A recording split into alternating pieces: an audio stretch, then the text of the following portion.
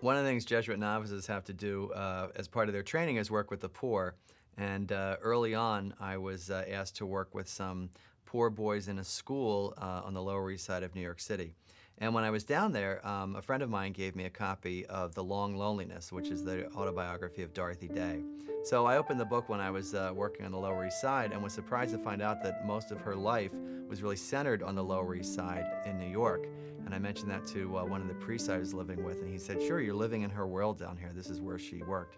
She was born in 1897 of kind of moderately devout Episcopalian parents, went to the University of Illinois, studied journalism, and then moved to New York in the 1920s and fell in with a fairly active and famous group of people: John Dos Passos, Emma Goldman, Eugene O'Neill. She was his lover for a while, and led a fairly wild life as a journalist. It was said that she could drink anybody under the table. She took up with lots of different people.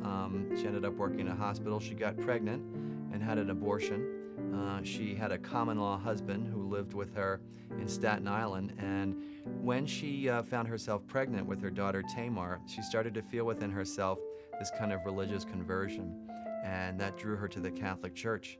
Now, her husband, who was an anarchist, wasn't really in favor of that and left her, but Dorothy continued to draw closer to the church and continued to want to help the poor. In the 1930s, she met a guy named Peter Morin, who was a French intellectual who was talking about ways of helping the poor and through the gospel message. And together they started the Catholic Worker Movement. And the Catholic Worker Movement was a way of using gospel principles, specifically Christ's injunction to care for the poor, to not only help the poor, but to create a sense of community between the poor and everybody else. In her book, The Long Loneliness, she says, "We have all experienced the long loneliness," meaning that kind of essential loneliness that comes from just being human. And she says that the only answer is found in community. So for Dorothy, as her friends like to call her and her admirers, working with the poor and being with the poor was an essential part of being Christian. And she really does hold that challenge up to Christians even today.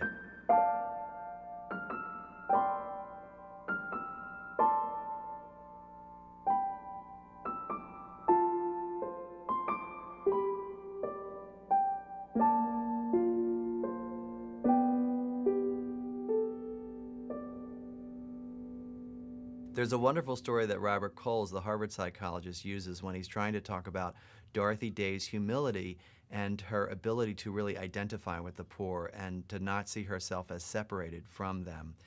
He came to visit her at the Catholic Worker House in New York City, and Dorothy Day at the time was sitting around a table with a lot of the guests, as she would call them, a lot of the poor men and women who were in the Catholic Worker House at the time. And Robert Coles, this psychologist from Harvard, came to see her, and he sees her at the table. He goes over, and rather than saying, "Oh, excuse me, poor people, I have to visit with this guy from Harvard," Dorothy Day sat there, looked up to Robert Coles and said, "Oh, is there one of us that you wanted to talk to?" She really didn't like people who sort of like to see her as the legendary Dorothy Day. She was just a very sort of down-to-earth person. And a friend of mine told the story of her, I guess in the early 30s or 40s, when her daughter was still very young. Someone presented themselves at the Catholic Worker door, basically, and said very dramatically, "I am here to help. Tell me what you want me to do, and I will do it." And she said, "Okay, my little baby needs changing. Why don't you just go change your diaper?" Not many people know that Dorothy Day had an abortion. It makes her somewhat controversial in the church. But I think, the wonderful part about that story for so many people is that Dorothy Day did not let even something like that prevent her from leading a useful life. She raised her daughter Tamar, and also she had a common-law husband from whom she separated. Later in life, that husband, whose name was Forster, married another woman, and the woman became ill, wrote to Dorothy Day and said, "Would you please come take care of me?" And Dorothy Day nursed the wife of her former common-law husband until the woman's death. And so it wasn't just Dorothy Day taking care of the poor, it was Dorothy Day taking care of her family, and by any stretch of the imagination, her extended family. She was a much more complicated woman than someone who was just feeding the poor.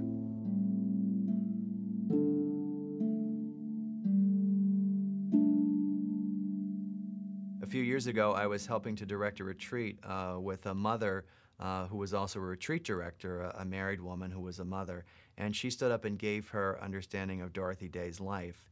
And she said something very beautiful. She said, "Imagine all the wonderful things that would not have happened if Dorothy Day had said, 'I had an abortion, what could I do?'" Which was very beautiful for me, because Dorothy Day, I think, through that shows us that none of us, no matter what we do in life, and no matter what actions we have taken that we might think have been bad or unforgivable, nothing like that should ever prevent us from getting closer to God and from trying to be the saints that we're meant to be. Because if Dorothy Day had just sort of shrugged her shoulders and said, "I'm too damaged to do anything," think of all the wonderful things that would have never happened and all the wonderful people that she would have never met and would have never helped. I met a fellow named Robert Ellsberg, who's written a lot about the saints himself, and when he was 19 years old, he took off 5 years from Harvard University and went to work with Dorothy Day at the Catholic Worker House in New York. And I said, "What was she like?" And he said, "Oh, lots of fun. Loved to laugh, loved to read books." And it was surprising, because I thought, the saints have to be kind of grumpy and dour. And he said, "Yeah, she liked to watch TV a lot, too." And I said, "What did she watch?" And he said, "Oh, Masterpiece Theater all the time." And I thought, well, that's the first time I've ever heard what kind of TV show a saint liked to watch. Dorothy Day, I think, is really, as a result of the Catholic worker movement, which really took off like wildfire in the United States and still continues today, is one of the most significant figures in American Catholicism. When she died, Commonweal magazine called her the most interesting, significant, and meaningful figure in 20th century American Catholicism. For a lot of people, she stands for a simple lifestyle, work with the poor, but she's also well known in pacifist circles for her resistance to all forms of war. She was buried out of a Jesuit church in New York City, and even though she used to tell people, "Don't let them call me a saint, I don't want to be dismissed that easily," by the end of her life, I think most people thought that she was a saint. In our culture today, the poor are marginalized, the poor are unseen, they're an embarrassment to us. Dorothy Day tells us not to be afraid of the poor. The poor are our friends, the poor are our brothers and sisters, and her experience shows us that community has to include the poor, and these are not people that we can forget if we want to be good Christians.